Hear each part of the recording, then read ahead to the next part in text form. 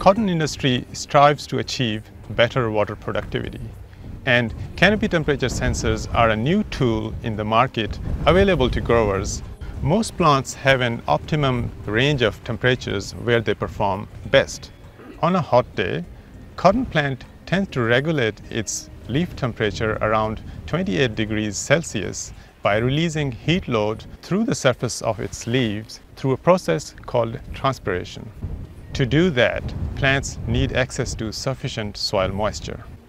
By continuously monitoring the leaf temperature using canopy temperature sensors, we are able to take advantage of that relationship between canopy temperature and soil water. We can use the continuous canopy temperature data to better forecast the timing of an irrigation.